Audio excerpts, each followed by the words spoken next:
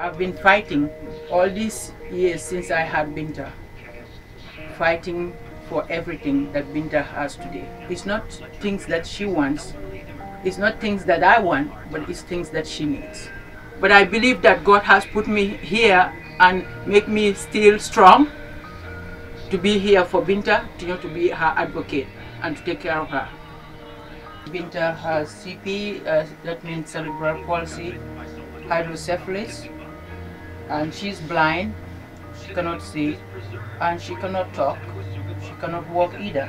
Recently, I received a letter from 10 Care saying that they're going to cut Binta's hours because she turned 21. I think this is putting their lives at risk. 21 is a number. That doesn't mean that Binta's disability has changed.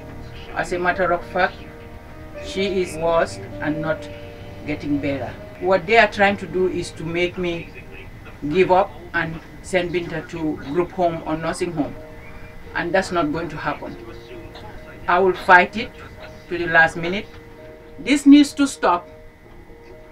I want the whole world to see this and all the registrators, because we vote for you all to be in your positions to help us out as parents.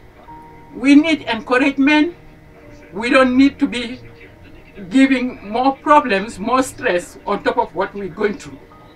Appealing to our registrators, to everybody who is out there seeing this video today, because I've been pushed, I'm tired, I cannot take it anymore.